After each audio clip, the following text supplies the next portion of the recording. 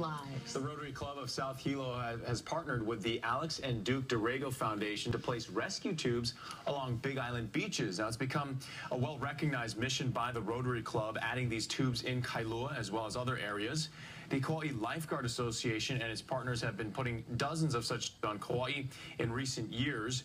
South Hilo Rotary Club President Lisa Kui says they've already put up 9 of the yellow flotation devices, adding to the safety options at times at remote beaches. We do realize that there are a lot of beaches that are unattended, right, or unprotected beaches, we call them, because there's no lifeguards on them, and we feel that these rescue tubes should be placed in these areas. Kui says they plan to monitor, replace, and repair the tubes as an ongoing effort. Exciting, the 33rd annual